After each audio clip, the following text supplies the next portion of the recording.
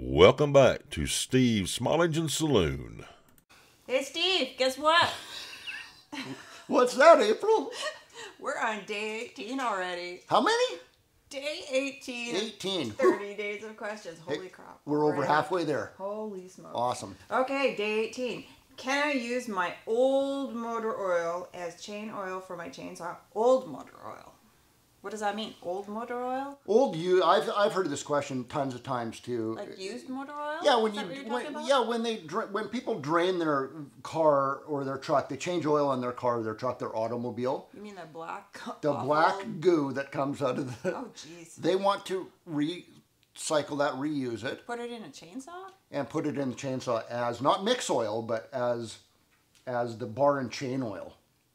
Okay. And can you do that? I've heard this tons of times. Huh. The quick answer is yes, you can. Obviously, it's going to work in there.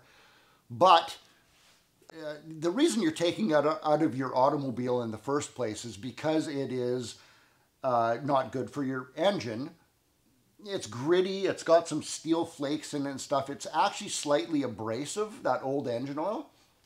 So yes, it's better to have that in there than nothing, but it's still abrasive. It's still not as good as the stuff you would buy at the store, which is actually made for that purpose. Also, it's really, really runny when you use that, and it's going to use more. It's going to go through your chainsaw a lot more and splatter everywhere. It gets everywhere. If you use that in your chainsaw and you take that into a small engine shop for them to even do anything with that, even just carburetor repair or something, and you have been using that black, gross, used engine oil as bar and chain oil, that pisses mechanics off like you wouldn't believe. That stuff stains your fingers like ink. You can't even get that stuff off in some cases for like days.